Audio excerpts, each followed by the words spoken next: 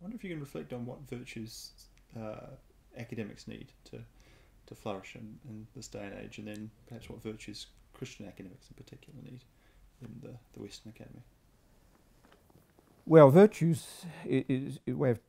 of talking about what one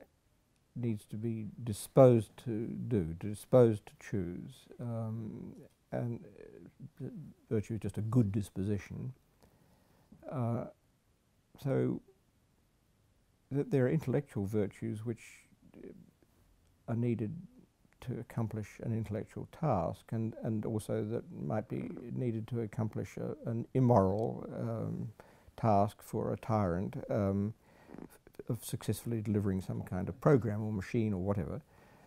And those are real intellectual virtues of discipline and self-criticism and attention to data and unwillingness to put your thumb on the scales of the data to get the answer that you would like to get, and so on, all of which is quite important and demanding. But all should, I think, be put in a wider framework of valuing knowledge and truth, knowledge of truth, truth as the object, for its own sake. And then giving that in turn its own wider perspective of truth as, yes, a good for its own sake, but also for the sake of everyone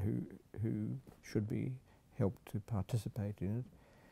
And ultimately in the purposes of the Lord, who is the source of everything about which we can make true or false propositions. So finding one's place as an acting person, acting as a scholar, in that wider frame is, I think, necessary to orient one's self in the way that could be called a scholarly virtue in a richer sense than the virtues of the perhaps sinister scientist or historian of the regime who can rewrite the history and rub out the bad guys who were good guys.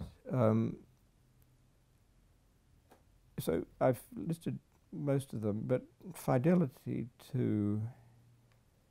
this ultimate horizon of reality